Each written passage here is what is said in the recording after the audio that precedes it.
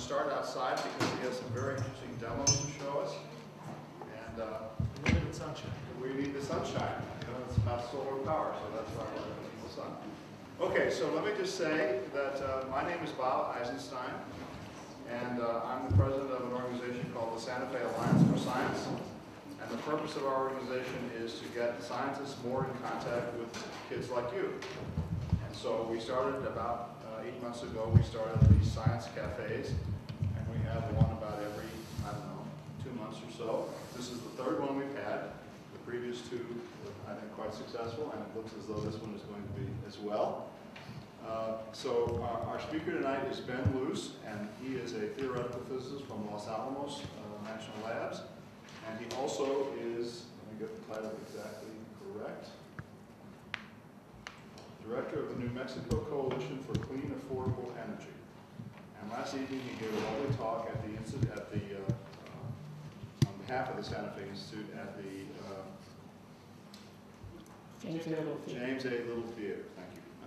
So that was one in the series of the Santa Fe Institute public lectures, which they give about almost every month actually. So tonight's event is sponsored largely by the Santa Fe Institute, by the Georgia O'Keeffe Museum, who very generously loans us this space for the evening, the New Mexico Public Education Department, the Santa Fe Public Schools. So there are a lot of people involved. I want to acknowledge Stacy Leiden over here, who is from the Institute, who has helped several times to get us set up and going. Okay, so before we start and go outside, Shannon, who is here from the O'Keeffe, wants to tell you about the artwork that you see on the walls. The artwork is all done by Santa Fe High School students, and the art opening is tomorrow night at 5, and it goes till 7 o'clock, and there'll be refreshments, and we'd love to see all of you here to support them. Great. Okay. So I guess at that point, I don't have anything more to say. I will turn the event over to our speaker, Ben Luce, and so take it away. Okay. Good evening. How are you guys? Well, for those of us who came late, should we just sit down? You know, we're going to go outside in just a second. So, but I'd like to get to know you folks a little better. How many people are in high school here? Anybody in junior high? And anybody in grade lower than that? Okay, so all junior high, high school. How about which high schools? Anybody from, say, the south part of Santa Fe? South part meaning, say, I'm not sure. Capitol High. It's hard to say, yeah, for example, Capitol. Where are you guys? Like Monte del Sol? Monte del Sol, okay. Have any of you seen our solar exhibits come by your school before in the past? Yeah. Some of you have. Okay, so some of this may be a little bit familiar to you.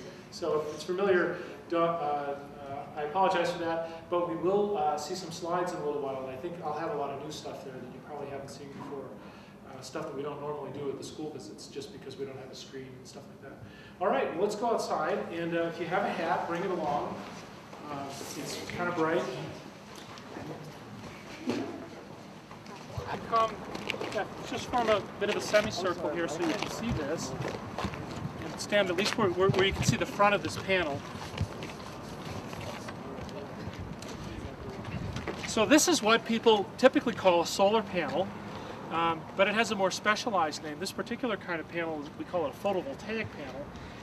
This is a panel that produces electricity, and I'll demonstrate that in a minute. Can you see the little crystals in there, the blue crystals? Those are actually two-dimensional crystals. They're slices of three-dimensional crystals, which are embedded in that surface there. How about the little wires? Can you see the wires going across? Okay, so what this does is this produces electricity the instant the sun shines on it. When we go back inside, we'll take a little bit more of a look at how it does that. But come on up. Let me have two volunteers, a guy and a girl. There's a guy, there's a girl. Okay, why don't you come up, just shade the solar panel for a minute, cast a good shadow on it. Okay, cover the whole thing. You got it all?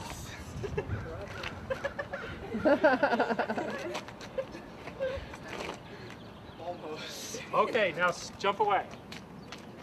Okay, step to the side. Yay!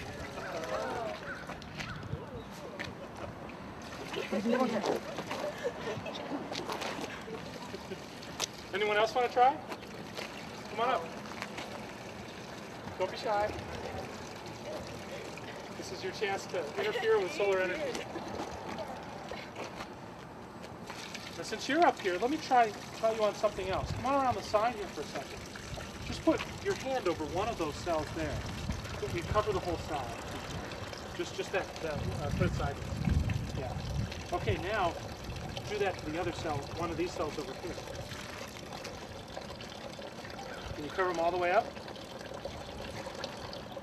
Yeah. Isn't that interesting? He shut it all the way off. Can anyone guess why that is? You need the whole panel to work? Basically, you want the whole panel, and you see how these are strung together like this? Well, they're all strung together in a loop. Each one of these is an individual solar cell, and if any one of them doesn't work, it shuts down the whole loop. So that's something about the way solar cells are often wired together, basically. And when he covered those two cells, it shut off one cell in each loop, and that was enough. Okay. All right, let's take a look at something else here. This is a solar oven. I just set it out here, so it's not very hot yet, fortunately. Anybody here ever have a solar cookie? A couple people, okay. Same kind of oven, right? Seen something like this? All right, so in a little while, this oven will get really hot. Right now, it's only at about 150 degrees. In about 5 minutes, it'll be at about maybe 300, 250. So what are these things for? What do they do?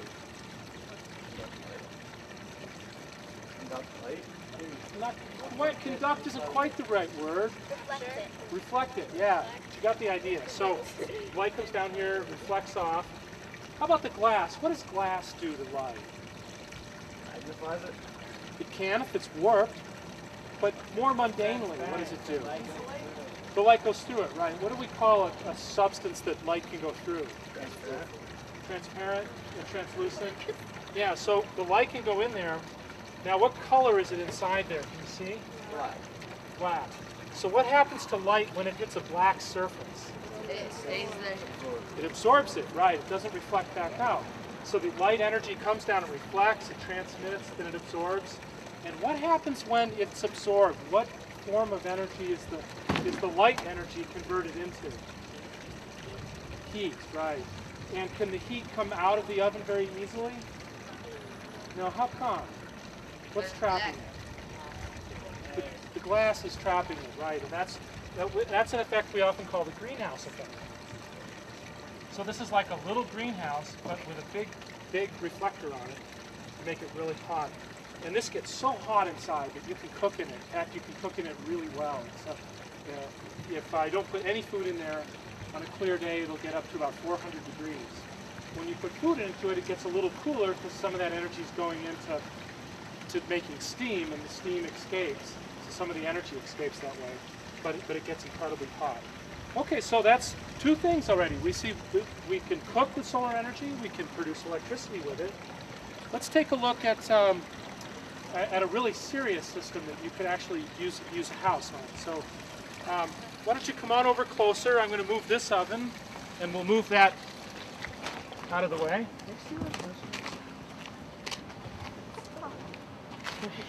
Okay.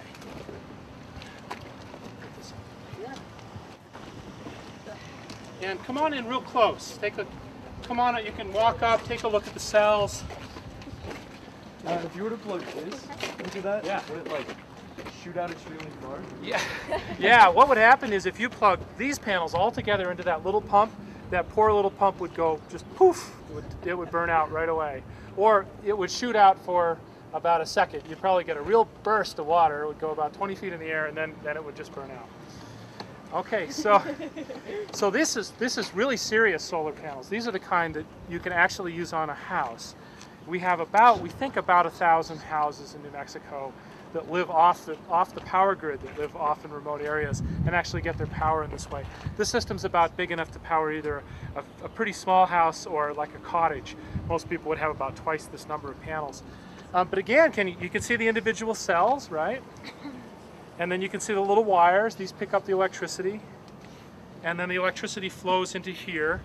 And this trailer is pretty special because it not only captures the solar electricity, but it stores it. It's got a large set of batteries in the back here. And when we're done, we'll take a closer look at that. All right, so let me see. Back up a little bit, and so unplug that. Let's find a position where you can see the light bulbs pretty well. All right, I need another volunteer here. Come on up. All right. In fact, I need two. I need one from each side. And you. Okay. You come on the other side here. You two seem to work together well, so. Oh, on this side? Yeah, okay. come on this side. All right. And you're going to control that switch. You're going to control that switch. Okay. All right. Now, first of all, I'm going to ask how many people have this kind of light bulb in their house? The newer kind. Okay, quite a few hands. How many people have mostly this kind? All right. Now, this kind is what most people are still using. It's called an incandescent light bulb. And it works. It just works very simply. It just puts electricity through a little filament. The filament gets hot and it makes light. This works in an entirely different way. It basically has electrons travel through a gas in there, and those electrons collide with the white stuff in there, and it stimulates it, causes phosphorescence, it causes light. So, and they work in very different ways. So you go ahead and hit that light bulb, and if you all could tell me, let me see, make sure it's on the right setting here. Okay. Okay, go ahead and turn it off and on one more time to wake up the meter there. We should see a reaction there. There it goes. What are you seeing on the meter there? So the measurement? Yeah. Like the wattage? Yeah. This is the wattage, the number of watts. Can you guys see that? How many is it, roughly? 14, 15? Okay. Okay. Now I'm gonna cover that up, and you go turn your light bulb on. All right. Now compare the two bulbs. Which one do you think is brighter? On the left. The curly. What'd you call it? The swirly. Yeah, that's a good name. All right, so yeah, the one on the left is actually a little bit brighter to the eye. Most people think that. All right, now go ahead and turn yours off. And I want you to guess how much power that bulb is drawing now in watts. 30. Yeah, 70. 30, 70, here a bunch of range there. Left. Okay, but how much did the other one draw? 15, 14. 14, all right, so what do you see now?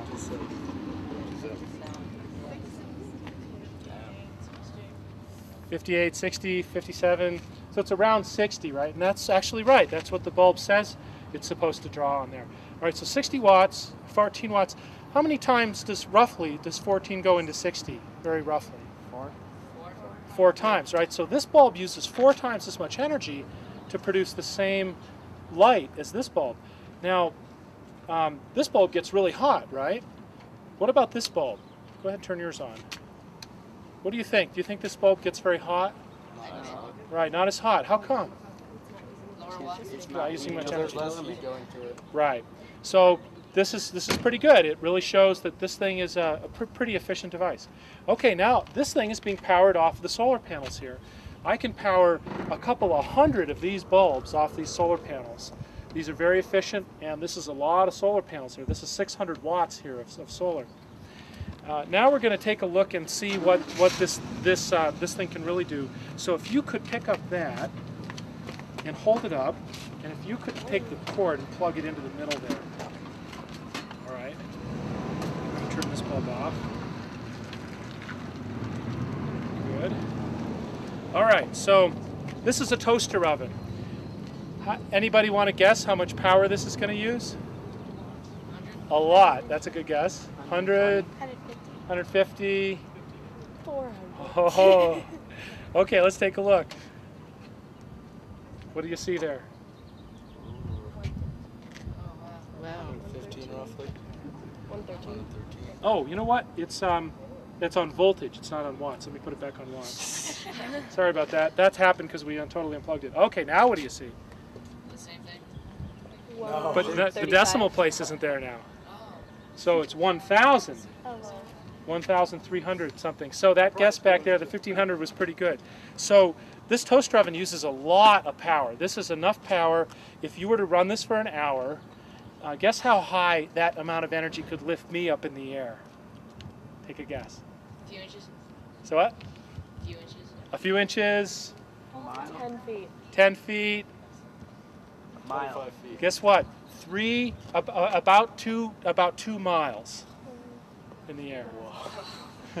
So we use devices like toaster ovens, hair dryers, other appliances. They use a tremendous amount of energy. But on the other hand, it's also true that the sun actually gives us a tremendous amount of energy back. That little solar panel was enough to make that water move a lot. Water's pretty heavy stuff. Same with these solar panels. They can produce enough energy to actually power a house or lift you way, way, way, way up in the air. Okay, well that's the basic stuff with this. I'm going to show you quickly the insides of this, and then we'll go on inside. Is this like a little mini one? Oh yeah, that's great. In fact, you just made me realize. So there's a little broken fan there, but go ahead and put your hand over the panel there, so you can stop. Whoa. So the reason I have this is I sometimes visit elementary schools, and sometimes it's cloudy. So I'll take this inside, and we'll just shine a light on this to show the kids how it works, so we don't have to go outside. And as you can see, it's gone to a lot of elementary schools. It's gotten a little beat up there, you know, but it still works. Okay, and let me ask you this. So where does your school, or say where does this building get its energy from? Power plants. Power plants, right? How does the power get from the power plant to the school? Wires. Right, electric wires like those lines that go across there. Okay, so there's a plant. Now, how does a power plant make electric power typically today? Most power plants. Coal. Coal. Okay. So here's a piece of coal, right? What color is it? Black. Black. Anybody know what it's made out of? Carbon. It's made out of carbon. It's mostly carbon. So if I burn this to to generate steam and generate electricity, what do I get when I burn carbon? What CO2 emissions. I get CO2 or carbon Dioxide. dioxide. Yeah. So one of the things people are very worried about is putting a lot of that carbon dioxide into the air. A lot of people, scientists, think that this causes the atmosphere to heat up a lot, and which is a theory I believe in. Now, what's this made out of? You had the right term. You called it a fossil fuel. It's literally a fossil. So, how about this? What kind of fossil is this? Looks like a fish, or what else? Prehistoric crustacean. Take a closer look at it. A plant. Yeah, when you look at it closely, I think it'll look. See, can you see the plant? Okay, so yeah, it does look like some kinds of crustaceans too, doesn't it? Now, so this is a fern fossil, and this is the remains of a fern that probably grew 300 million years ago or so. This coal is the same thing. It's made out of the fossilized remains of plants and animals that lived hundreds and hundreds of millions of years ago. In New Mexico, this coal is actually from the Cretaceous age, and there actually may be pieces of dinosaur left in it. So how about this guy? What kind of dinosaur is this? Plastic one. Plastic one. Not that kind. What kind of dinosaur was this? Okay, so let me ask you, what did a Tyrannosaurus Rex eat? Little dinosaurs. Ate other dinosaurs, little dinosaurs, and what did those little dinosaurs eat? Grass. Grass and plants. And where did those grass and plants get their energy from? Sun. From the sun, right? So actually, Tyrannosaurus Rex was actually solar powered. How about you guys? Where do you guys get your energy from? Food. Food. And where does your food get its energy from? The sun. Sun. So you guys are actually solar powered. Look at that. All the things built with all the pyramids, all the things that human beings built with their own muscles, guess what? Those are actually built by solar energy. Now, what was this made out of again? Carbon. Plastic. You're right, but also plastic, right? And where do we get plastic from? From fossil fuels, right? And what are fossil fuels made out of? Right, so this is a recycled dinosaur. Isn't that cool? Never thought of it that way, probably. All right, well, let's go inside and we'll look at some photographs of some other stuff. Thing? Come on back. Let's go around the back. I want you to just see the batteries.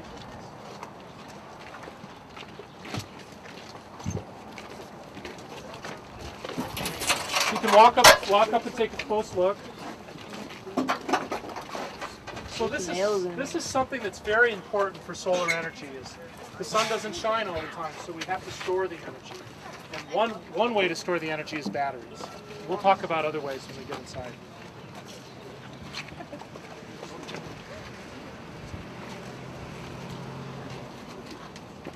Why does it have a hydrogen vent that's labeled here?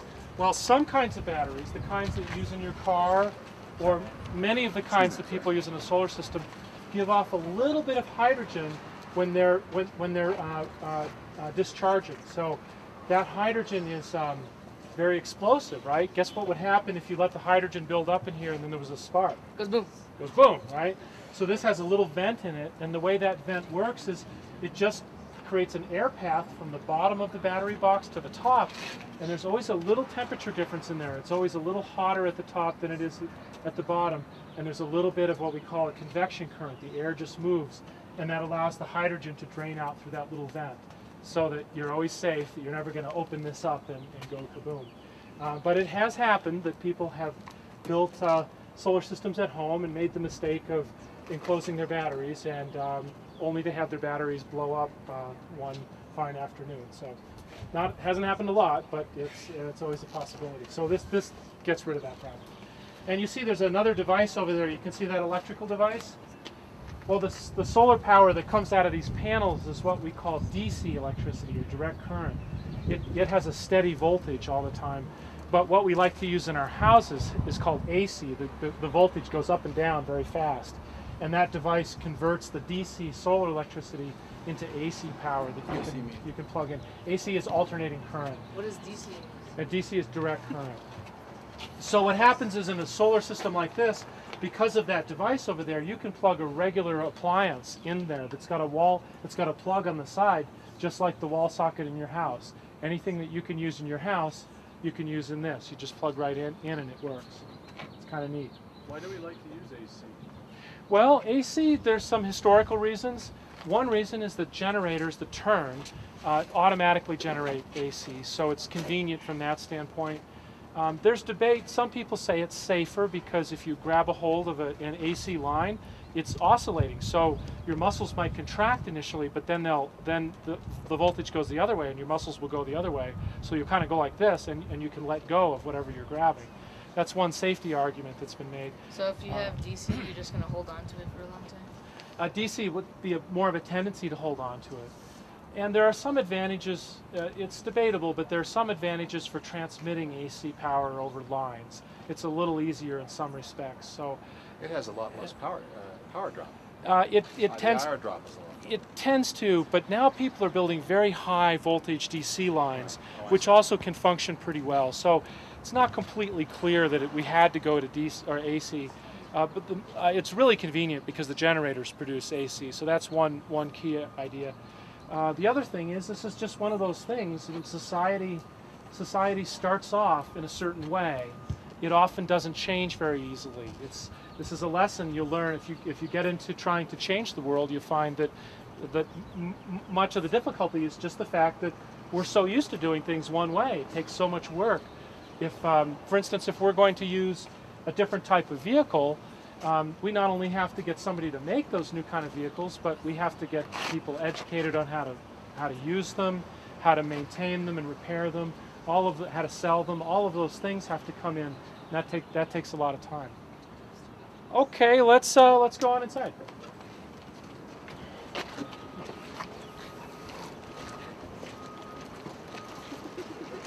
I think we have to turn all the lights off. Yeah, that's better. Okay, so you make some food. Yeah, go ahead and get set.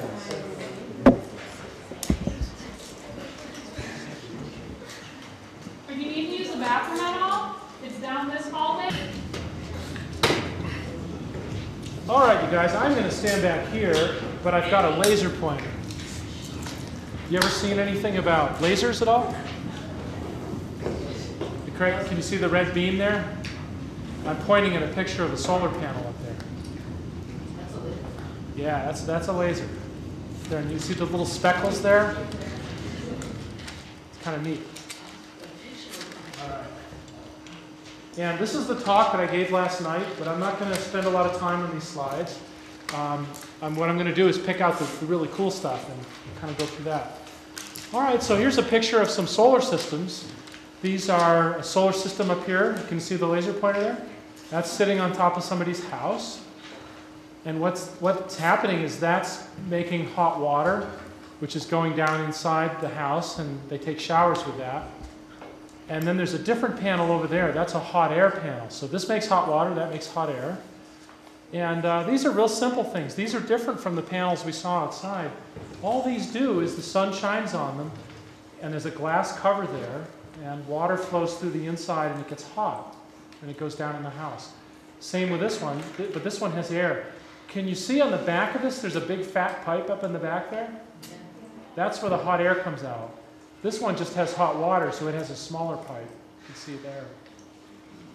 And here's a big system. This is enough solar panels right there to heat a whole house. Some of you may live in houses, and you may or may not know this, but does anyone live in a house where the heat comes up from beneath the floor, where it comes from hot water pipes beneath the floor? Yeah, okay, a couple people. Well, this is what we call a radiant floor system. And this is a radiant floor system that isn't finished yet. They haven't put the cement over it yet. But what you can see the pipes underneath there, and they run underneath the floor. So it's one great thing you can do with solar energy is take the solar energy that you make out of those panels and run it underneath the floor like that, make the house warm. Here's a totally different idea, and I'm going to come forward for a second here. Okay, which way is, the sun is going down over there, so which way is south? That way. Right? Okay, so there's south. All right. Now, in the summertime, the sun comes up roughly in the east, and it goes pretty much overhead, and then it goes down, right? That's how we usually think of the sun. What happens in the wintertime?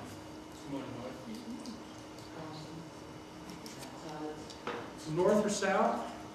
You got the right idea.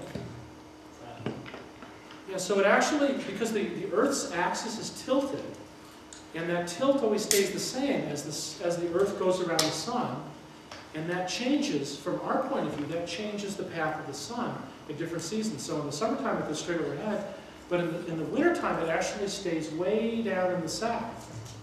So the idea here is to build a house that has a lot of windows facing the south. These windows here, and these windows up here. And so what happens is, in the wintertime, the sun stays towards the south, and it can shine into these windows, keep the house warm. But how about the summertime? What do you think happens then? Sun's in a different position. What did you say? Of course, yeah. Somebody over there. They build windows on the side too. Well, right, exactly. In the summertime, it's hot outside. We don't need any sun to come inside those windows, except maybe a little bit to maybe make it a little bit more light. But in the wintertime, it's cold, right? So you have a lot of sun that can come in the windows then. All right, what else is it? So, yeah, go ahead. Oh, yeah. That's how my house is. It is. You have a passive solar house. Okay, and we call this, see the name up there, passive solar? Well, passive means something that just kind of sits there. So this house just kind of sits there, and it's actually the solar collectors. But what moves? What's the moving part? The sun. The sun, from our point of view, right? So this house is a house that automatically stays warm in the summer, or warm in the wintertime, and cooler in the summertime. Get the idea? Okay, and it's real simple. And this idea has been known to human beings for many millennia. The Native Americans here in New Mexico built the cliff dwellings. If you go up to those cliff dwellings, you'll find they're always pointed south. The Greeks built entire cities this way, trying to lay out even the streets and other things. What else is kind of strange about this building?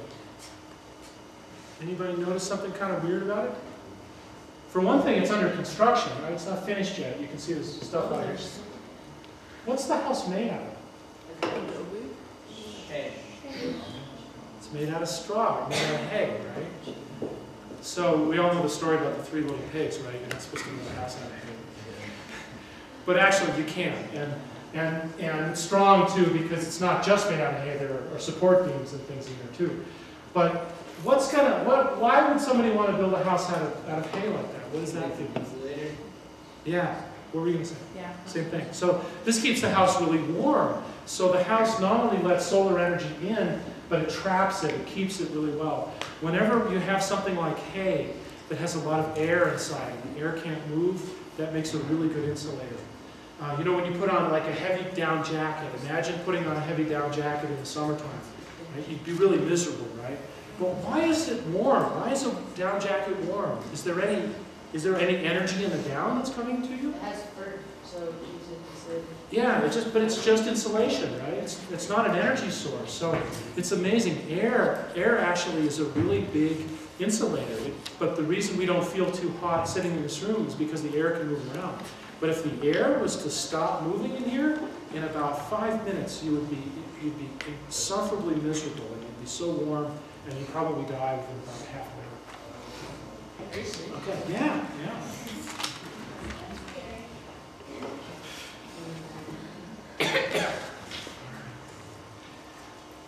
Let's see. So we're going to go on to some other things, and I'm going to actually just jump by a different method here. Okay. Now here's a neat sequence I'll show you. Now you're not supposed to read that yet. All right. This is a graph I showed last night, and this has some technical numbers on it. It just shows that if you have 1 square meter, right, about 3 feet by about 3 feet, when the sun shines on it, it has 1,000 watts of energy in it. That's like more than, or that's about about 2/3 of what that toaster oven drew. All right, now, and there's a unit of energy people call a kilowatt hour. This is what your parents pay P&M for. They pay it for the number of kilowatt hours. This is what you get when you run 1,000 watts or a kilowatt for an hour. All right, now that energy, 1 kilowatt hour, just what you get from 1,000 watts over an hour. This is 100 kilograms. This is about how much I weigh. You remember when I said that could lift me 3.7 kilometers in the air? Yeah. Well, there he is. Starting to come down. So you're saying an hour's worth of sunlight? An hour's worth of sunlight. It left you 3.7 kilometers in the air. Yeah, hour's worth of sunlight on 1 square meter. Now here, let's go to a square kilometer. This is about 0.6 of a mile on each side. It's a pretty big area. But the sunlight that falls on that, and if you add it up, or multiply it out, it's 1 billion watts. And that's not that big an area. That's like what a big power plant uses. Okay, and I won't get into this too deeply, but when you get into this more deeply, you have to take into account how efficient the solar panels are. Today's solar panels are around 20% efficiency. This is how much of the light they can collect. So to get 1 billion watts, you really need 5 square kilometers because you can't capture all of the energy. And you only have 6 hours to sun a day. So to do 1 billion watts all day long or all night long, you're going to need 20 square kilometers to get enough energy. So people work all these things out. And this way, this is how you can avoid building a power plant, is have a solar plant that's 2 by 4 miles. So I'd say most of that is on Santa Fe. Right. And that would power the whole state. So if you work it out, we could get all the electricity in the United States on a piece of land in the desert somewhere, 59 miles by 59 miles. That big a solar panel would power the whole country. Everything. Okay? So that's some of the kind of stuff you can do when you get into this. You can work all those things out. I'll show you another thing that's kind of neat.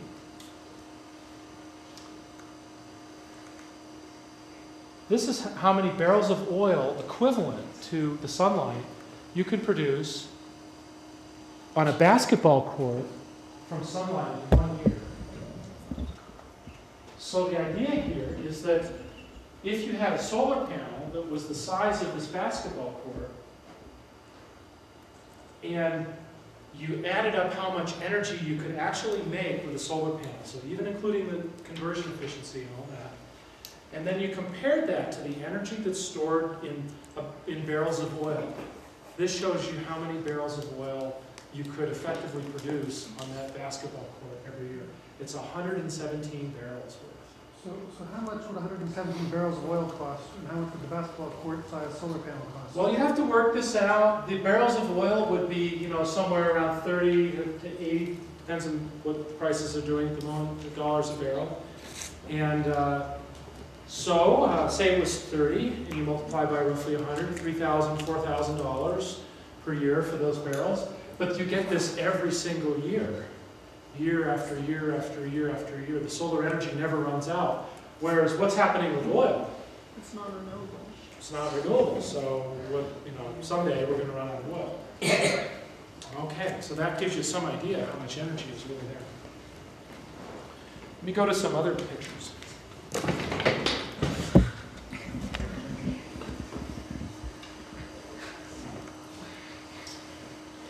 All right, now let's get serious about solar. Let's do some big stuff. Okay, so here's a giant solar collector. If you stand next to this, you're only about this tall. And we'll see a picture in a minute. So these are out in California, and they generate power to basically replace a big power plant. What happens is you see this big curved glass mirror. So the light comes down and it reflects off this curved mirror, and it all reflects into this little lit up pipe right here.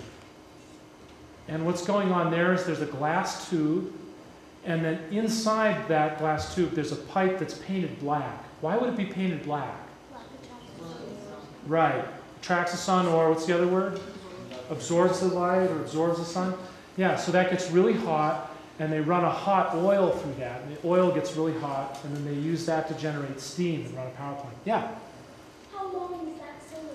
That's a good question. You know, I'm not sure exactly how long that is. I'd have to work that out. But could you estimate? We'll see a picture in a minute, and we can get a better look at it from higher up. So here's it up. Here's another look. So you can see it runs from really far across. See how big these guys are there? So I think that panel is probably something on the order of maybe 1/8 of a mile, or maybe even longer. And that's enough power in that one panel right there for about, at the peak output, about 1,000 houses. 1,000 houses. And this solar farm right here, when you look at it all together, this can power 200,000 houses. A lot more than, there's a lot of panels there, but it depends on how you count the panels, right? I mean rows. Yeah, there's many rows. There's hundreds of rows. In fact, let me show you from the air. There's it from the air. You can see it up in the air.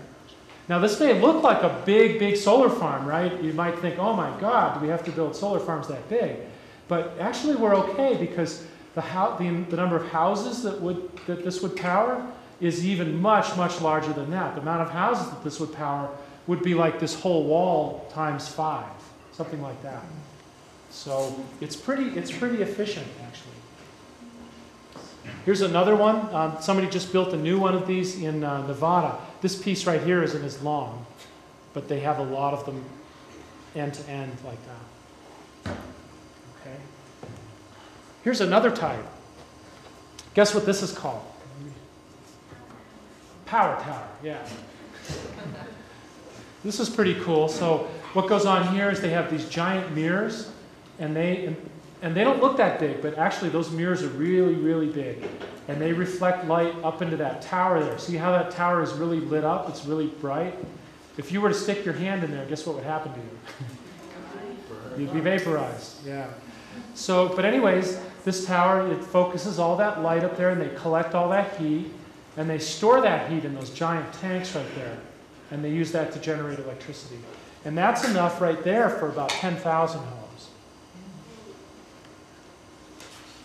Now is that 10,000 homes per year, or? That's continuously, that it can power continuously. Here's another one. This one was just built in Spain. And I like this picture because it's near the ground. You can see how big the people are next to the big mirrors. Can you imagine having that in your backyard? But these are big, and they reflect light. When it's working, they reflect light up onto that big tower right there, and they collect all the heat there. And I like this because they left the flowers there, too. They didn't just mow down the flowers or something like that. Let's see. I'm going to go to some other pictures. Okay. Okay, here's a new kind. And this kind is being built right now in Australia. So instead of having that big, remember that big curved piece of glass we had to have for that other kind? Well, that curved piece of glass is really expensive. So what these guys did is they broke that mirror down into little flat pieces like that. And they tilted them at different angles. And if you draw a curve through that, you can find that they all add up to give you that curve. And they reflect the light up into that receiver tube up there. So here's a couple pictures of that. Here's the first one that was built recently. And then they're adding on to it now. You can see here's the original one here, and they're adding these other sections. Actually, both of these sections are new. Think of it. Here's another picture. You can see it all lit up there with the light shining up in there. It gets really hot. It looks like fluorescent light bulb. Kind of, yeah, it looks like a fluorescent light bulb. Only guess which way the energy is going. There's some energy coming back out at you that you can make it, that makes it light, but most of the energy is going into it instead of out of it. So it's powering fluorescent light bulbs somewhere else. Isn't that cool? Can you see that guy up there? So here you can see how big it is. You can see that this is about 3 feet across here. And he's sitting up there. What would happen if he was sitting there and they turned the mirrors on? He'd be cooked. So how does the cost compare for that versus the curved panel in California? Well, we think this one's going to be a lot cheaper because it gets away from the curved mirrors. And there's a bunch of other advantages it has too. Is it better? Yeah, we think it's better. It's a newer one. Although the other ones have some other advantages for some circumstances. So, and the different mirrors can point at different receivers, so they don't have to shade each other. So this is a good advantage. Whereas this kind, like we had before, you have to leave a lot of space between these collectors because they shade each other when the sun gets low. So that's some stuff. And look at this guy. This is the real solar guy. He's looking through a honeycomb material here. He was a famous guy that lived in Italy and then France. Giovanni Francia. He died in 1980, and he built the first one of these units in France back in around 1963. What was the guy's name? Giovanni, probably, I'm not sure how to say it correctly, but probably Francia or something like that. Okay, here's another kind. This kind is interesting too because it's got a different shape. Now the mirror is a big circle, and it reflects light up into this device there. And that thing actually is a generator right there. The light comes in and it heats up air, and the hot air makes the generator turn, and you generate electricity right there. And here's another kind. This is really interesting and strange. So, if you look right there at the base, what they do is they put a wind turbine in there, a propeller attached to a generator. And this is just like a giant greenhouse. You could even, in principle, you could potentially even grow things in there. And the hot air while the sunlight comes in there and it makes hot air. And guess where that hot air goes? Where does it want to go? Right? Right, exactly. So it goes up that chimney. And what does that make the propeller in there do? Spin around, right? Make electricity. So people used to call this a solar chimney, and then they thought, well, chimney sounds kind of like smoke or something. So now they gave it the boring name, solar upgrade. So where does this? Well, this was the first test in Australia, And the Australians are thinking of building a really, really, really big one. And this is an artist's picture of what it would look like. And here's like a big road to give you some idea. Now, I don't think this one's going to work because it's not very efficient. This one takes about 10 times more land area than the other types we saw. But they like it because it's very cheap. They can make this greenhouse very cheaply. It's a very simple surface. So this gets into the complexity of all this. Is it's difficult for people to figure out sometimes what's really the best way to go because there's different possible versions of this. Some people think this version's really good, and other people think the other version's really good. And what's really going to happen is people are going to build a bunch of different versions, and then eventually we're going to really find out which ones are cheaper, and that will get sorted out. And I think this one is already, the idea for this one is already beginning to fade because it just uses too much land. What if you use mirrors to shine, to heat up the tower? Well, you could, yeah. If you use mirrors to heat up the tower, guess what you would have? Anybody remember what that's called? A power tower, right. That's exactly what. Well, that's probably generated directly as opposed to using solar updraft. Well, yeah. So, okay, so your idea, that's a neat idea. So your idea is you build something like this, but you have it shine on the outside of the tower and you make hot air and run the turbine, right? Yeah. So yeah, that might work.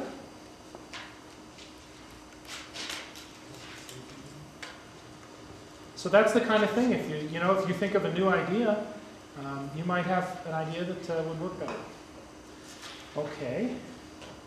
All right. Now we're going to go to a different kind of system. You guys remember this one from outside? Okay. So this is just like what we saw outside in the trailer up here, but you can see there's different. Sometimes they look a little different, and sometimes they're mounted right against the roof like that. Sometimes this one's mounted over a carport, so you can park cars under there and keep them cool. These three, this one, and this one are all here in Santa Fe. These are right near us here, about less than 2 miles from us. Right, sitting on top of people's houses. Okay, and look at the name up here. Take a look. The 2 words there, photo. What does photo mean? What does it mean scientifically? Somebody said. Light means light, and it also we use it for this, right? Because what do you need to take one of these? Light. You need light, right? So now voltaic. What does the word volt remind you of? What? Say it again. Electricity. Power, electricity, right? So it basically means electricity. So this word photovoltaics, it's kind of a fancy word, but it just means light, electricity, and for short, we just call this PV, just the 2 letters. And here's the electronic box inside that converts the DC to AC. Real simple. All right, now here's something that people are doing today that is kind of interesting. How many of you buy your power from P&M? Right? Almost everybody, right? That's where your parents buy it or whomever. So we have an electric utility. They're the people who supply the power most of the time if you don't have solar panels. And that electricity flows over to your home. Say this is your house. And it flows through your electric meter. And your electric meter goes this way. And the electricity goes this way. And which way does your money go? Your money goes this way. Right. Somebody want to hit the next slide there? The advance button? Just a little arrow. Okay, and hit it again. So we're going to add the inverter, the PV array, and another line. Okay. Hit it one more time. All right, now we connect it up, and now we're going to hit one more. All right, now what people are doing now is they're hooking up their solar system right into their electrical power supply. And what happens now is when they're making more solar power than they're using, you notice this arrow is fatter than this arrow? Guess where the power goes? It goes back to the utility, back out to other houses. So this is a special arrangement here we call net meter. So under this situation, when you pay your electric bill, you only pay the average of what happens with all the power going this way and then all the power going this way. And if they cancel out to 0, guess how much you pay P&M? 0. So this is a special arrangement that our society is doing to promote power like this. Ben, could you tell us how much a solar array that's outside would cost? Oh yeah, let's go back a few. Advance.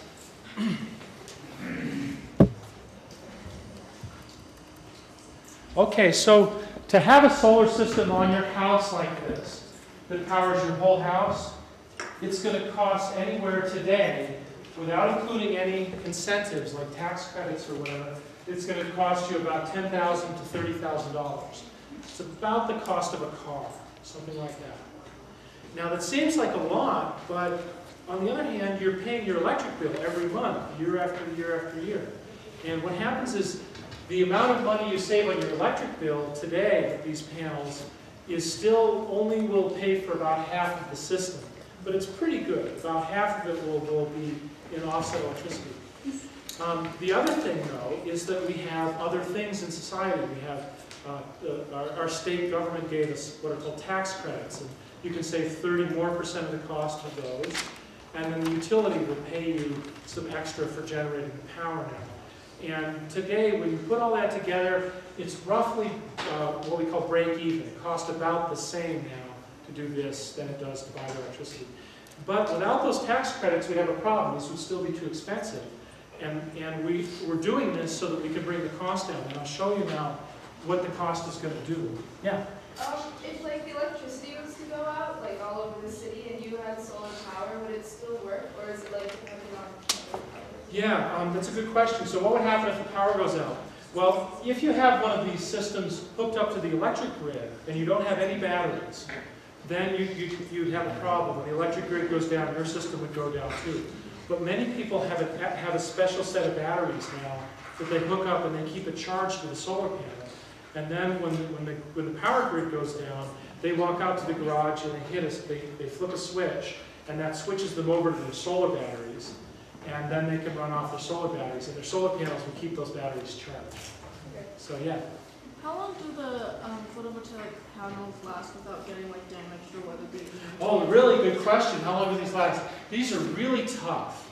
If you buried one of these solar cells in the ground and came back 100 million years from now and nobody stepped on it, it would probably still be there. So the material itself is really, really durable. Now there are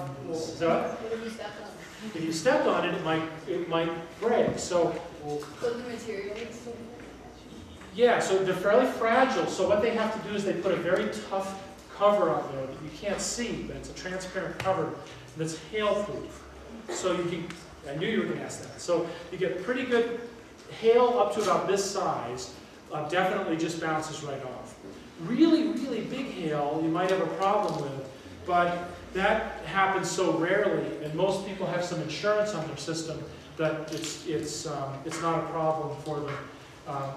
It would be a bad thing if we had giant hail balls everywhere once in a while, but if that happened, I think we'd have a lot more problems than solar panels. We'd be all. And also, you had us cover the cells. If one gets covered or two whole ones get covered, the power completely shuts off. Yes. Like, what about like leaves and stuff like yes, that? you have a good point. You don't want any shade on these. And in this particular system, these panels right there actually do get a little shade from some trees that are over here, and that's not a good thing. But they weren't willing to trim the trees, so they just decided to live with a little bit less solar power. But in general, most of the time you want to keep these up away from the trees, and none of these other systems have any shade ever, except maybe if a plane flies over. That's so rare it would be a problem. Any other questions like that? Those are good questions. So are those two panels, say in the bottom left, enough to power a house?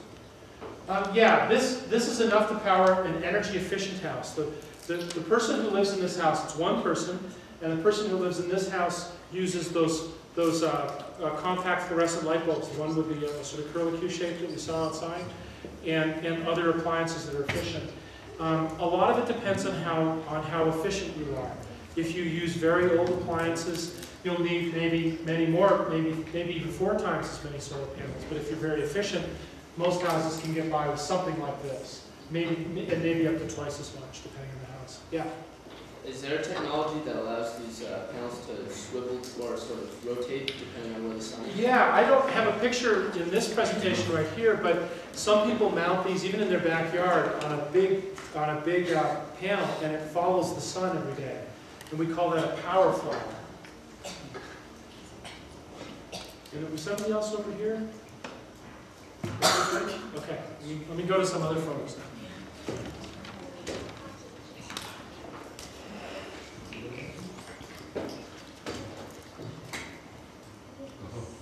So how long would a fully charged battery last you?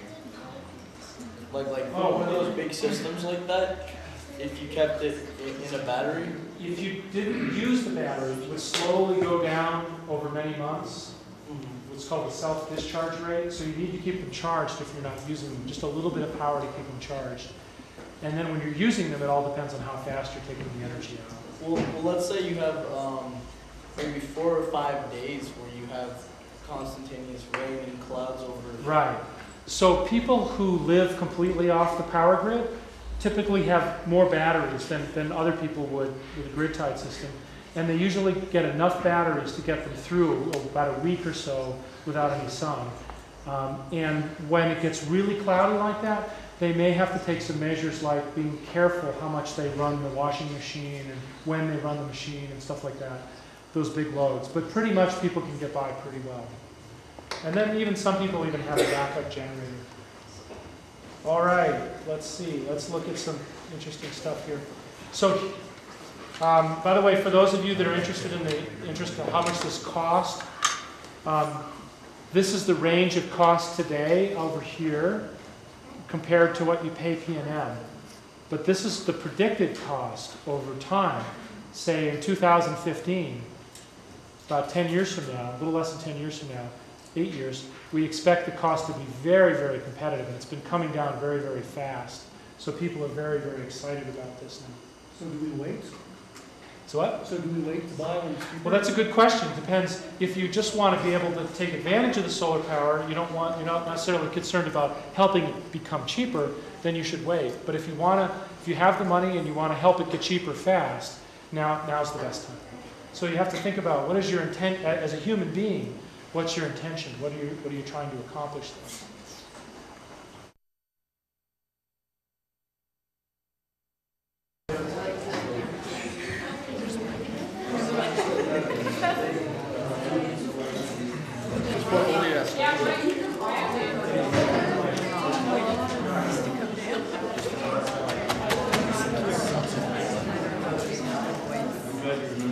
That's funny when oh yeah, there it is.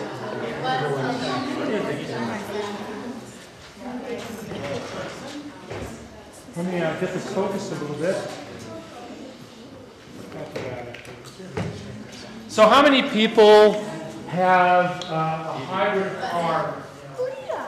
A couple of people, 3, 4. Wow, that's pretty good.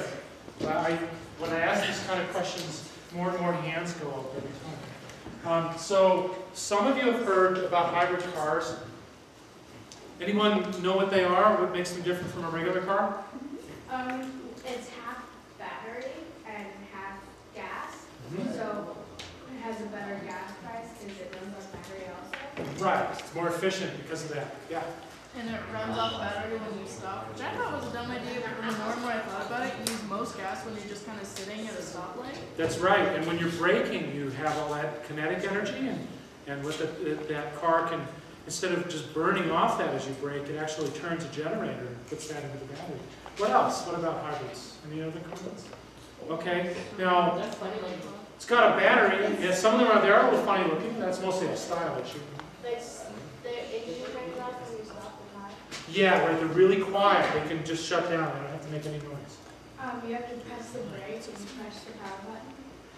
Oh, in some cases, some hybrids, you do some stuff like that with the buttons. That's right. Control it, right? Yeah. When someone people does to the hybrid, very Oh, that's a good point. So they could crash into bunch Right. So that's actually a serious issue. I don't know that much about how blind people relate to cars, but if they're cueing off the sound of the car, that could be some issue. So maybe we want to add little light noisemakers or something on there to cue people in. That's a really good point. Well, okay, so hydrants have a battery in them. How does the energy get into the battery though? What generates what's generating that? Electricity? And so where does the electricity come from? Well, they can do it from turning. Now, let's just get into that. So, the engine. yeah, what is it in the engine? What does the engine have to have inside it? Well, it's got to have a regular engine, but it's got to have something else in there to make electricity. Well, what do we call a device that when we turn it makes electricity? Generator. It's actually got a generator built into the engine, so that's the last component. All right, so now imagine this. Imagine taking a Toyota Prius, say which is a hybrid, and adding extra batteries to it. Now, what could you do? What would happen?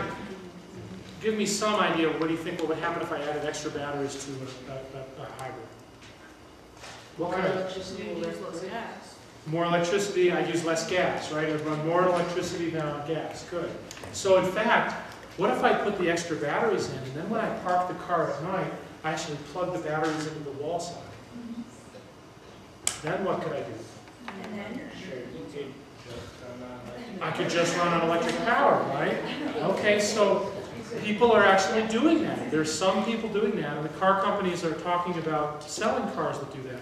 So that's called a plug-in hybrid. What's the effective carbon footprint? What's the carbon doing there? Well, is there version of your electricity coming from? Okay, very good question. So let me get you first, and then I'll come back to that. Yeah. But couldn't you just put a solar panel on it and then, because it takes energy to make the electricity that goes into the battery also. Can't we just put on a solar panel? Like that? Mm-hmm. You bet. That's what that guy did. Okay, good. Or the plug-in cars could plug into a socket. Right, so and he raised a really good question. Suppose you have the plug-in car, and suppose you don't use the solar panel, but you plug it into the wall. Well, where does the electricity coming out of the wall come from right now? Well, you do have the option to get your electricity from wind power. Very good. So if the P&M actually sells wind power, so you can sign up for that. So if you sign up for wind power, then you can charge your car off of the wind power. So theoretically there, your carbon footprint would be much lower. Or you could charge it off, because he was suggesting the solar panel. Now, do you think that's really practical, adding a little solar panel like that? How many people think it might be a little questionable to do that? Yeah, okay, so your intuition would be right. That's not quite enough solar power. This guy can get about 10% of his driving off of that little solar panel.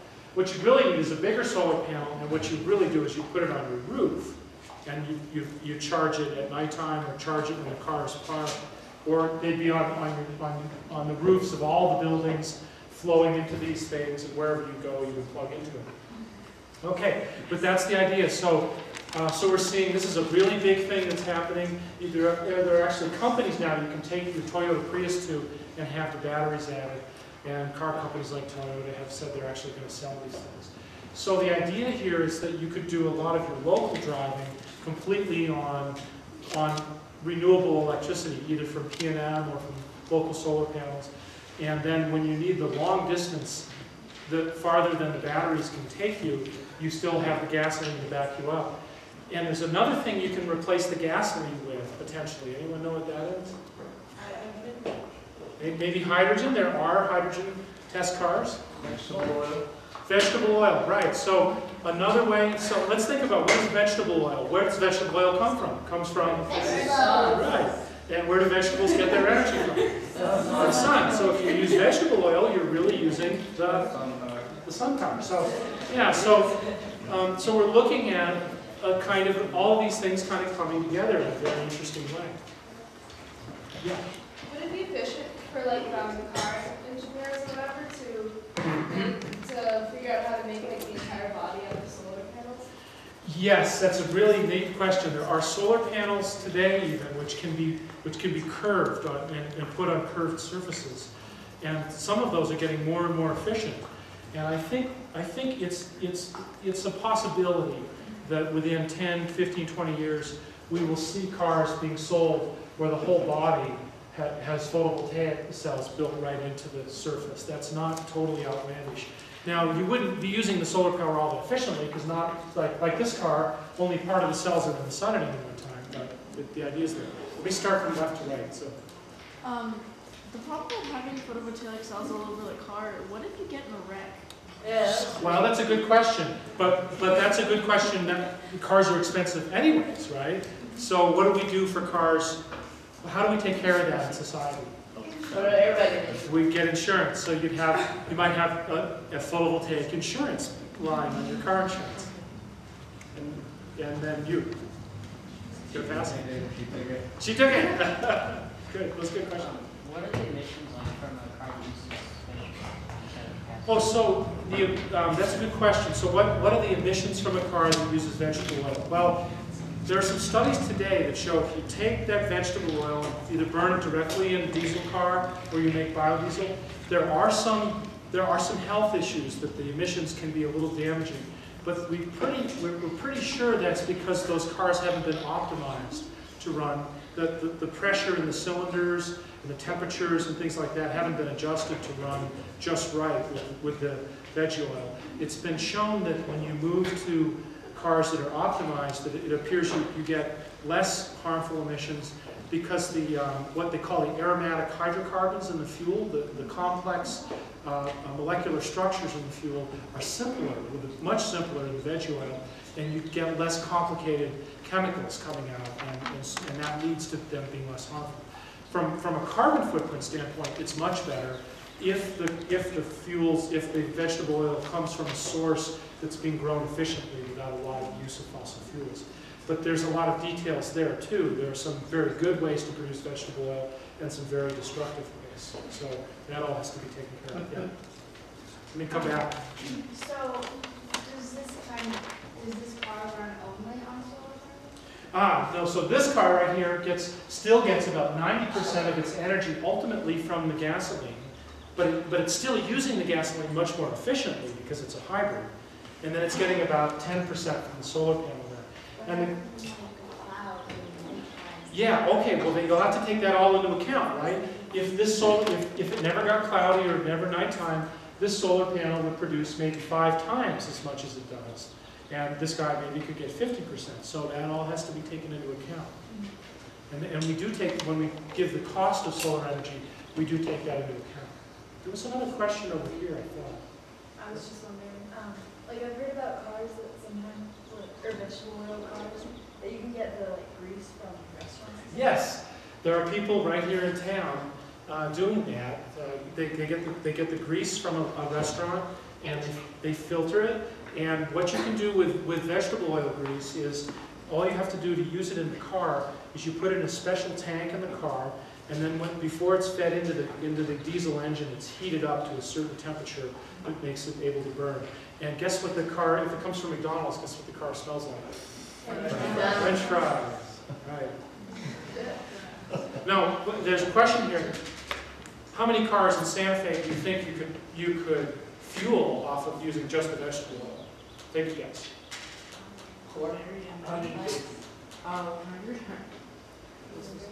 Guys are you're really close. I think the estimate's around 200. It's very close to your guess. So, it's not that many. Well, I mean, we wouldn't, a multitude of people wouldn't be able to get their gasoline respectively from people like their restaurants and stuff, right? How else would you go about getting it? So, well, one of the things people are proposing that works very well is, and this is still in the development stage, but it looks like it's going to work very well, is they grow algae in tanks. And it turns out it's very, very efficient. It absorbs sunlight very well because the algae particles are very small and they're very effective at converting solar energy into oil. And you harvest this algae, and you can then convert that oil that you get out of that algae into what we call biodiesel, and that can be just shipped to diesel filling stations. Right now, we're getting most of the biodiesel from plants like sorghum, soy. We're getting most of the ethanol, which is another biofuel, from corn. But people have better ways to get that fuel, and that's starting to happen. Well, the problem with ethanol and biofuel is that because they use corn, places like Mexico, that's a main food source, and they're a poverty-stricken country, corn prices have gone extremely high. That's right. Corn, if you make, do you remember the picture I showed of the basketball court and the 117 barrels of oil you can get from the solar? Well, guess how many barrels of oil you can get from just growing corn in that same acre? Guess how many? What'd you say? That's a pretty good guess. It's just a little bit under 1. It's almost nothing. So corn is a very inefficient way to make ethanol, and people are switching over to that worldwide, and it is causing a shortage of corn for food stores in some parts of the world, causing corn prices to go up, and that's a problem. So for instance, my group is trying to look at really shifting over to these much more efficient ways of producing ethanol. But why are people interested in switching over to biofuels like ethanol and biodiesel? Because the ozone layer is being depleted by all the cars. There's environmental concerns, right? We're running out of fossil fuels. We're running out of fossil fuels, and I don't want to get into a lot of political stuff, but there's a lot of things between our country and other countries in the world that have a lot of oil, a lot of problems there. So people are very interested for many reasons. Global warming is one because of the carbon emissions from the fuels, dependence on foreign oil, and other environmental problems. So there's a lot of reasons why people would want to do this. Hi, they want to come in? Still pretty bright out there.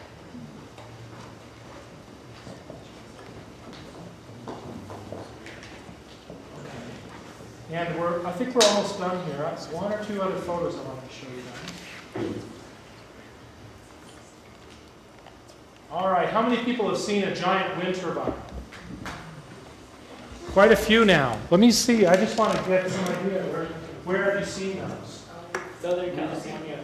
Southern California? Spain. Spain. Oh, I saw them in Spain too. Where? Texas. Texas. Wow. Yeah, they have a lot there. Where else? Canada. Canada. Well, that's interesting. Colorado. Colorado. Yes. Okay. How about New Mexico? Near Santa Rosa. Near Santa Rosa, right. So in fact, these wind turbines right here are out in Santa Rosa. Guess how tall this turbine is from there to there? 200 feet. Guys nailed it. It's about 210 feet right there. Guess how long one of those blades are right there? 20 feet. 30. 50. Like 70. About 100. What? So take a look. Take a look. See these guys standing here? Look at the turbine on the ground in the background. This is quite a ways behind them. Look at the size of the blade coming out there. Now look at it up there. Okay, now take one of these guys and shrink him down and put him up right there. It's just a little tiny dot right along there. So if you were standing on there, that's what you'd look like. It's a little tiny dot. So these things, I like to say, these things are kind of like an airplane on a stick. Somebody hands you a popsicle, well, somebody could hand you a 747-sicle. So that's what this thing is. It sits up there way up in the air where there's a lot of wind power. And in New Mexico, like many states, there's a lot of wind power potential, and it's out here on the eastern plains of New Mexico. We don't notice it too much here because we have too many mountains and things. It doesn't get that windy here. But if you go out to where these ranchers live, see these guys with the hats here? Now, one of the things that's good about wind power is that people like ranchers can have companies come in and put these on the land, and they can rent the land out, so they can make money off of renting that wind power, and they can still keep their ranches going out there. So when we met these guys, we went out when they were building this wind farm, and they were so happy. They were showing us around. We all had to wear construction hats like that, but they wouldn't take off their cowboy hats. But anyways, wind power is growing really fast. This is a really big wind farm in New Mexico. If you look way out on the horizon, can you see way off on the horizon there's more of them? They're all along the edge of this mesa right there. There's enough wind power in this wind farm to power the whole city of Santa Fe, basically. And that is flowing into the grid about 8%. It goes in and flows out to all sorts of places. And in Santa Fe, about 8% of the power coming out of the wall socket is from this particular wind farm. Wow. In fact, this wind turbine right here is, in a sense, generating energy coming out. It's powering this screen right now. Wait, so How much does each turbine generate? Come back. if you don't request wind energy, it's still 8%?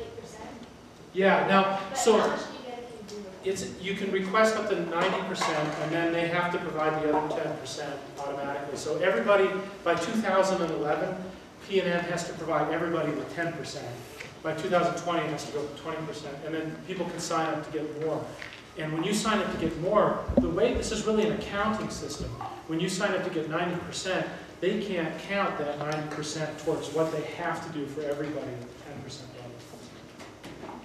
Is it more expensive to set up for power? It's a little bit more expensive right now, the way P&M is doing the accounting, and that's because it has some costs because they have to ramp down their power plant in a certain way. It's a little hard for them to do that.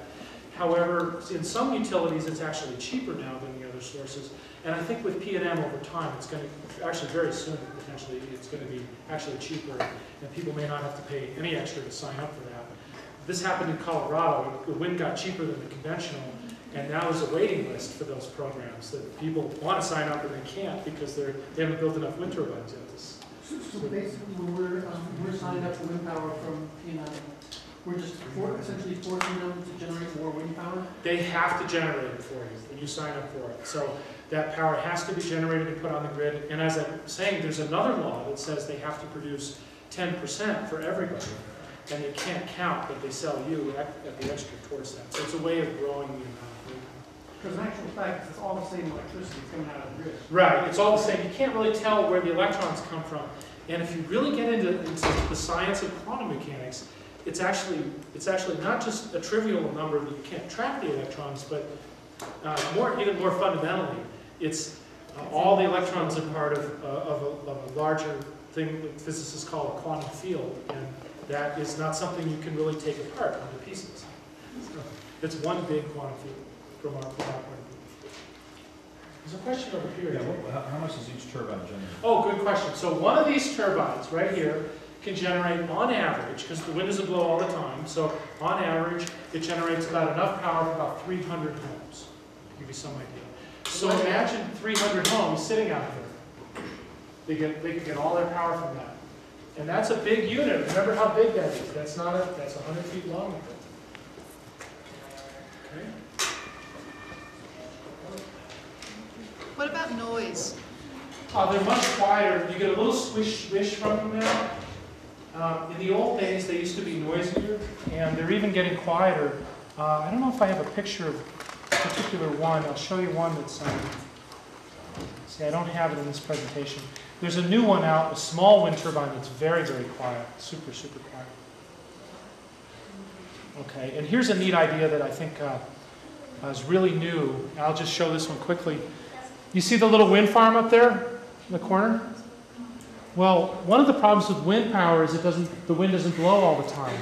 So what people are starting to do is to take that wind power and compress air underneath the ground in an aquifer. So what they do is they take that wind power and they power a motor which turns an air compressor and it pumps air down underground.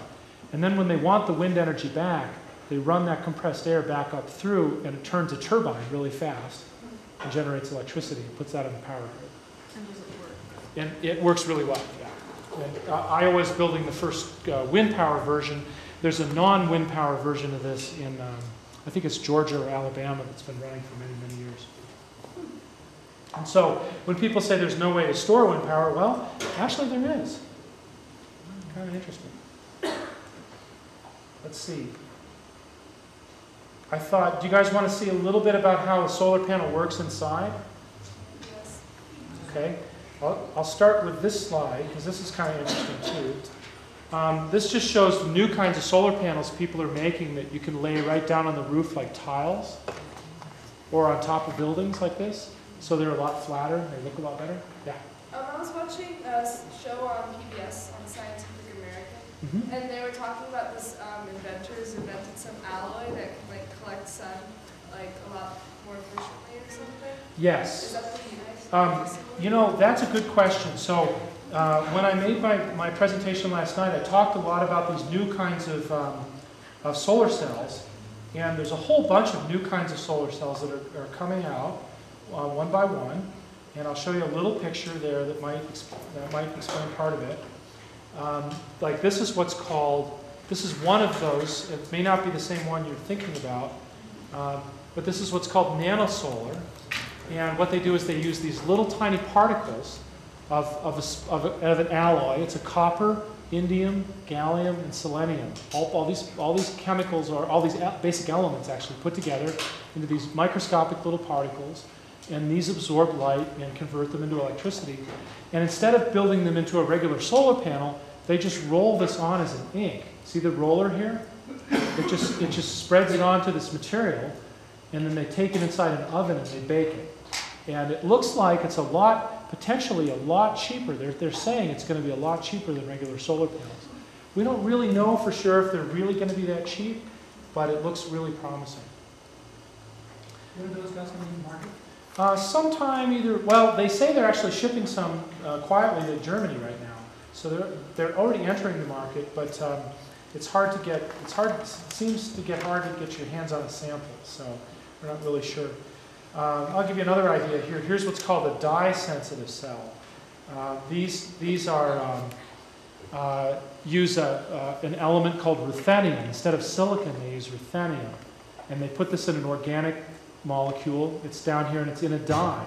And it can be like these tubes up here. These are actually liquid tubes of dye. And then they put that dye in contact with some other materials, and those materials pick up the electrons, and that is what makes the solar power. And I'll give you a better idea how solar panels work now, so that makes a little more sense. That's a pretty cryptic explanation. Okay, so here's something about how a photovoltaic effect actually works. Okay, so what they do is you see where it says N up there? That's what we call the N material. This is a layer of silicon. It's actually, in reality, it's very thin. I just draw it really thick here. And they put some other elements in there that have some extra electrons. And those extra electrons, like the blue electron there, they make this material have more negative charge in what we call the conduction band. It can move. And that's called N material because of that negative charge. And we also take some other silicon and we put some other element in there that's missing some electrons. So it has these holes in it. That's called the P material. And then what happens is that electron up there, he wants to come down and get trapped into this P material. So that happens. He migrates down there. And a whole bunch of them do that. And then what happens is you have this layer of electrons here. This is negative charge here. And you have these holes up here where the electrons used to be. And these are positively charged. And what that does is it creates a built-in electric field. So when you see a solar cell, what you're really seeing is a material that has an electric field built into it from the top to the bottom. It's always there, even at night, just sitting there. Okay, and then what happens is the following. Inside that material, you have all these other electrons that are sitting in the material. And silicon has a very special property. It has what's called a band gap. This relates to the quantum physics of the material. And what it means is that the electrons either have to be down here or they have to be excited up to a higher energy level, and they can't be in an energy level that's in between here. And this is very important, this property called the band gap. So what happens is a photon of light comes in there and it charges up one of these photons. It kicks it up to a higher energy level. So what you have in the material is you have an excited electron and you have a hole together like that. But guess what? These two are sitting here now. They're sitting here inside this electric field that's built into the material. And guess what that electric field does to them? Anybody guess? What happens if you have an electric charge in an electric field? What does it want to do? Yeah, it repels. So this guy is repelled by these down here, and the cross is repelled by the other crosses up here, the positive charges. And so they migrate, they get pushed out. And now they can't fall back together again. So guess what they have to do to recombine? Well, you attach a wire out here through an electrical load, so to get home, that charged electron there, he can only do one thing. He can only come through the load. And then right there, he releases his energy to the load, and he drops down his energy level. So you can see that over there.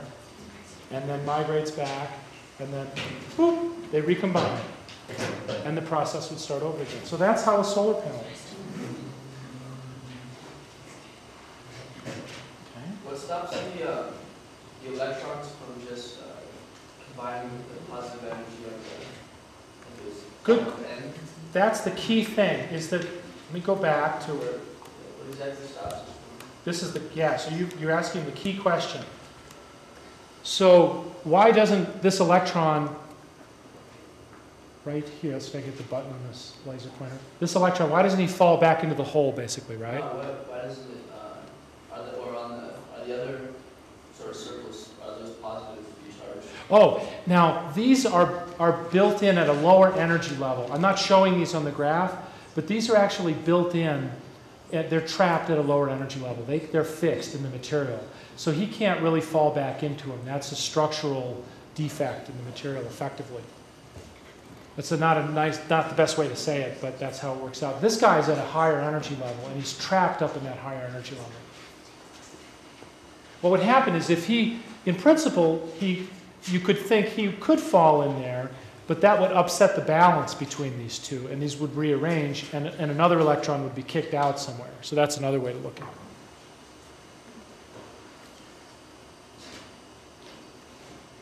And there's all kinds of things going on.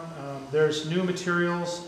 I'll show you one really neat graph. There's a material up at Los Alamos National Lab where what we saw was that the photon that came in could only excite one electron, but in the new materials, they can excite an electron, and then see he's way up there in energy, so he excites it a lot, and then he can interact with these other electrons now in this special material.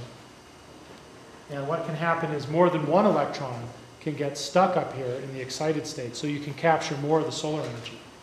And if you have a big photon come in, it super excites the electrons, shoots it way, way up there, then that guy can interact with all these electrons down here. And when you're done, it can kick them all up into that upper excited state there. So there's all kinds of neat stuff happening with the physics of these materials.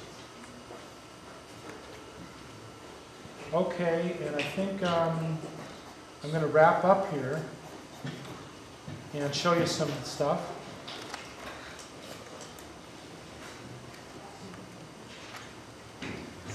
So what is it that makes solar power anyways? The sun. And what's going on inside the sun to do that?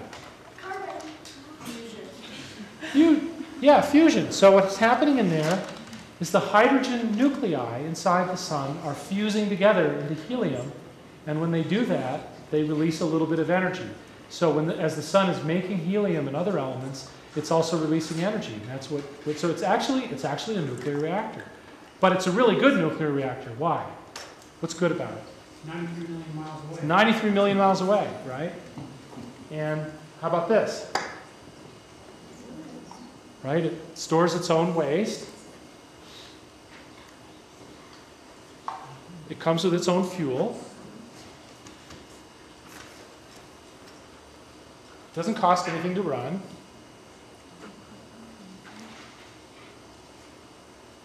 Now, with big nuclear reactors today on planet Earth, there's a lot of issues about when they finally reach the end of their lifetime. It costs a lot to, what we say, decommission them. So with the sun, we don't have to do that. I like this one a lot. Can you imagine if you woke up one morning and they said on the radio, well, the sun's going to be down today. And we're all going to freeze to death by noon, but it should be back up tomorrow. This is a little bit political.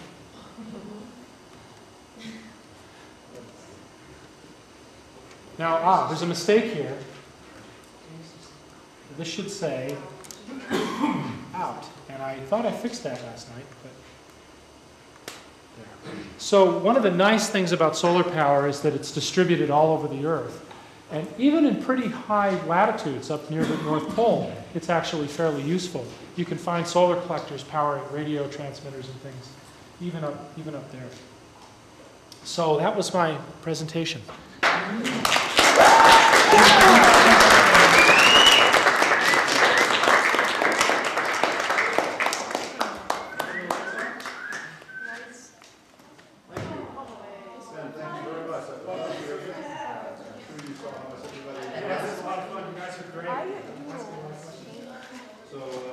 I do. That's actually one of my solar systems in the driveway there. And I actually powered my house partially off that one and I have another one too. So Shannon, thank you to you and to your colleagues from the OP for hosting us tonight. And Stacy is somewhere. We thank her for helping get set up. Maureen, thank you very much for filming everything. And, I hope to see all of you next fall when the Science Cafe series starts again. We won't have any over the summer because it's too hard to get in touch with students over the summer. But then, thank you again very much.